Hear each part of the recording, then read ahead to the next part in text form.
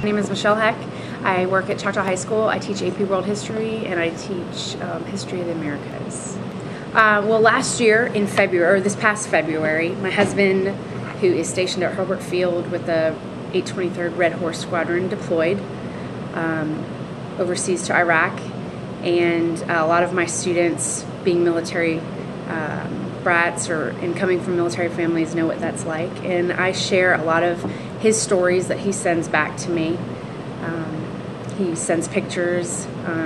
We talk about the region of the world that not only him, but a lot of our military troops are in. And of course, this is a world history class, so I feel like it overlaps, and we can talk not only about history, but we can talk about what's going on in the world today. And they just like the personal side of it. They got to hear what my husband was doing, but I always tried to relate it back to either what their parents are doing or what our country is doing, why we have military over there, okay, and what the world situation is right now. But they just kind of took a personal interest in that.